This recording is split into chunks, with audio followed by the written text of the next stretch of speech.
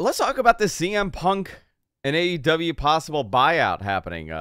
Big Dave Meltzer, our very own Dave Meltzer in The Observer, brought up that seems like this is something that might be happening, and the non-compete seems to be the hang-up as to how long of a non-compete.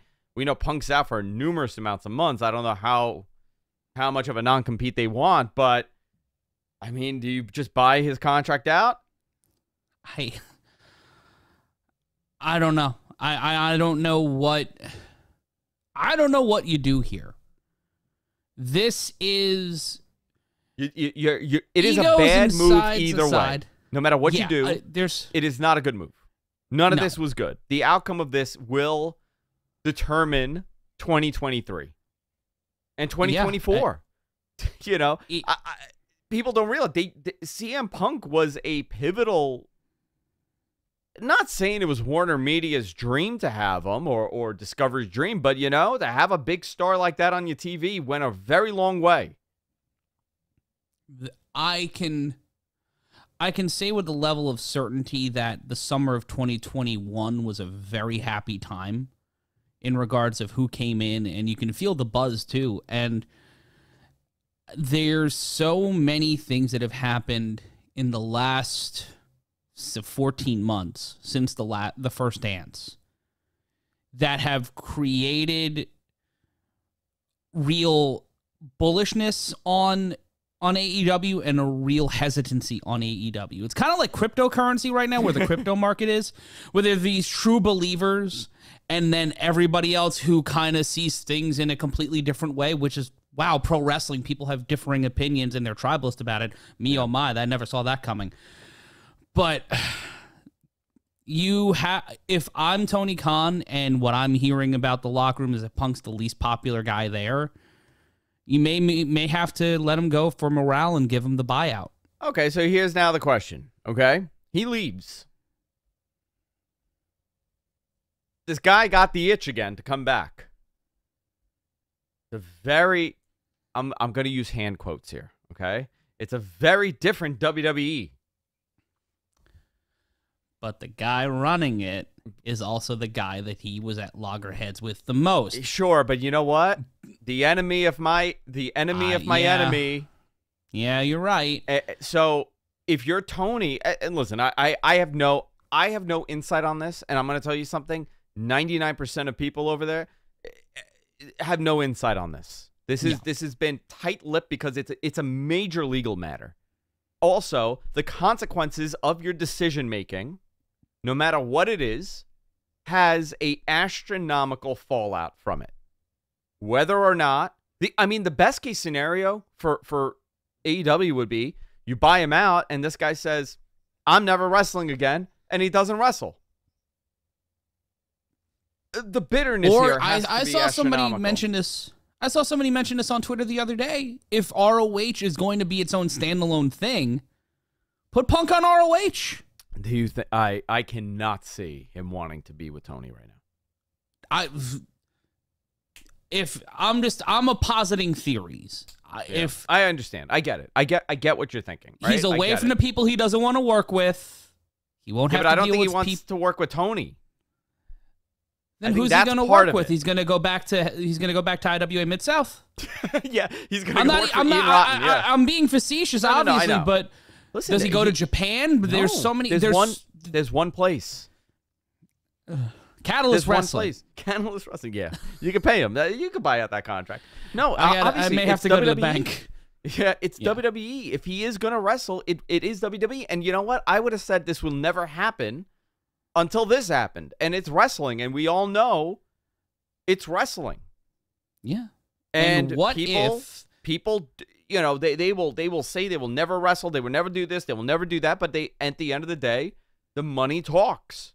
And it's a money business. And and a lot of the talent, especially talent that came up in CM Punk's era, they were told CM Punk, Claudio, Danielson, all these guys, they were not the picked guys to run the business. They weren't set to be the future of the industry, but they happened to become the future, especially CM Punk. You know, 2002, 2003, I remember reading on the WrestleZone forums and the just online, just reading how great this guy is and how he's the future of wrestling. And he did end up becoming the future of wrestling for a number of years. He did end up becoming the number one guy. But do you want to give up that possibility to make all that money now with WWE, playing this battle of optics and perception against AEW? If that promo, he comes out, shakes hands with Hunter, and he buries at AEW. Yeah, the WWE would jump on that in a freaking heartbeat. And also, if I'm Comcast or Fox, and I see this massive opportunity, and I'm the WWE, and I'm realizing right now my deals are up in just about 24 months. Yep. I can play both of these sides to get Punk, not have to pay him, because you're going to have to pay him a lot. And there's a lot of advantages there. And if I'm NBC Universal right now, and I have so much invested in the WWE with not only the deal with USA, but also Peacock, and how that's the the USA Network used to be the #1 network in cable, and now it's stuck in the middle, and it's had a precipitous drop over the last few years because of basically they've pivoted programming. Yeah. And the NBCSN dying, a lot of that programming went over there. So USA is in a weird space when it comes to what's on the air there and the philosophy. So the WWE is the biggest thing they have and the only thing that really can cover them to get a bigger rating. So I'm looking at that and I'm like, I will give him a ton of money. I will give him a development deal with Peacock to bring him over and have him wrestle. Well, Fox wanted him. You remember, Fox wanted WWE. He was on Backstage. He was, but initially they wanted him for WWE. They wanted WWE to bring him back. And I think Dave mentioned this on the last episode of Observer Radio. I think there was some nonsense that WWE nonchalant was like, oh, yeah, he wants too much money. We can't afford him. Yeah. I can definitely see that happening because WWE is content and and we keep hearing rumors and you and I keep having these conversations of like, are they going to sell? When are they going to sell? These things look like they're going to sell.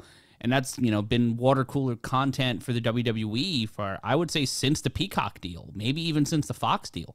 Listen, also, it really depends on how, what Nick Khan is thinking as well. We know about Triple H and the history he has, but, we don't know the history between or the relationship between Nick Khan and CM Punk. We don't know how, I'm going back to that scrum and him saying that I work with children, and he really, the story from this, months later is he pretty much buried the company, said this company is extremely immature and nobody knows how to handle themselves. I mean, he shows up on Monday Night Raw or SmackDown, he cuts the same exact promo. He's a babyface. Yeah. It's so weird. It is so weird to me. This the whole perception of all this stuff. Yeah. Listen, and I hope maybe, there's still it could still work out, right? There's always a possibility you work it out and you say the best case scenario, everybody just realizes how absurd all of this was. Yeah. And they learn from it and they move on, but it's professional wrestling and nobody learns from their mistakes. The wrestling promoter in my head is just yelling, make money off of this. I know. They could sell, if they did Punk Omega, they could sell out a stadium. Of course they could. Straight up. They could sell out a stadium. 100% they would. I've always been very careful by saying that AEW could sell out a stadium. If that's your main match with the story that what happened with reality, sure. But is it going to happen? I don't know. Is CM Punk going to go back there? I don't think so. Does CM Punk want to go back? Who knows? Just a very unfortunate situation for everybody. Everybody involved. Very unfortunate. Everybody likes to pick a side and they like to talk about this and you want to pick Kenny's side or the Bucks or whatever. There's nobody won. Everybody lost here. And you know who lost the most? Tony Khan. Tony lost the most. So if these guys respect Tony the way that they've said they respect him and they're so thankful, and CM Punk was crying during the media scrum when Tony announced that he bought the Ring of Honor library, and Punk is saying how happy he is that it's in the right hands. His legacy is in the right hands. If that's how you think about this guy, you would not have done what you did.